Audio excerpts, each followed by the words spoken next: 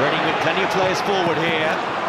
Guthrie out wide again. Here's Chris Gunter. Blocked there by Arisa. Here comes Robson Kanu, who was caught there by Arisa, and the referee says penalty.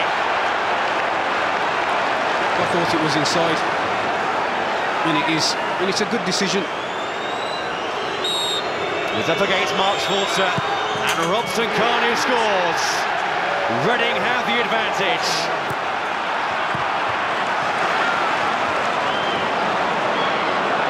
Here's McCleary, onside for Reading. 4-on-3 here. McCleary went alone. Now it's Robson Kanu. It's 2-0. A delightful finish from Hal Robson Kanu, and it's quite some day here for Reading.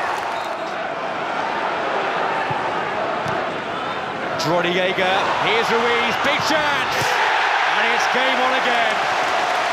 Neatly worked, and Brian Ruiz scores his first goal since December. This little intricate move from the home side. Ruiz picks it up in a deep area, plays a little 1-2. Stephen Kelly switches off.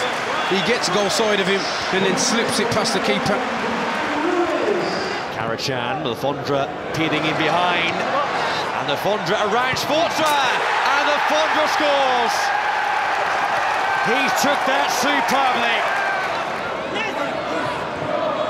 Here's Kacaniklic. Ruiz scores again. 2 for Brian Ruiz and 2 for Fulham, and they're back in the game once more.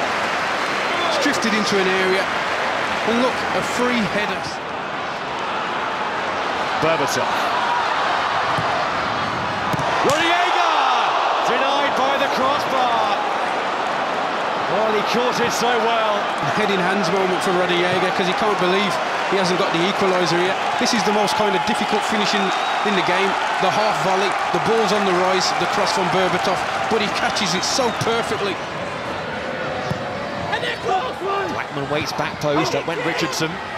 That's McCleary. Here's the Fondra. Back for Karachan! It's 4-2 Reading! Karachan